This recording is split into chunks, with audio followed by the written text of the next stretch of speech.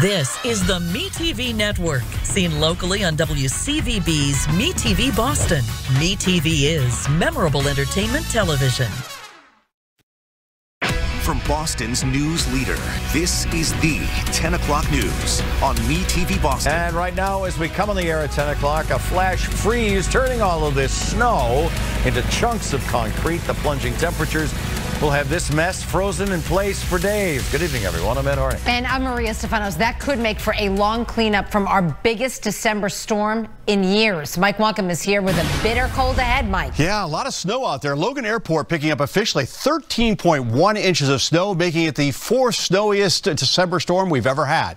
Lowell, 15 inches of snow. Winchester, 13 inches. Most places picking up over a foot of snow, as Worcester did, 12.1 inches. And Reading picking up 13.5 inches. Sudbury, 14.7. I'll show you some snowfall totals in the western part of the state in a few moments that are exceeded 2 feet. All right, here's what's happened. That storm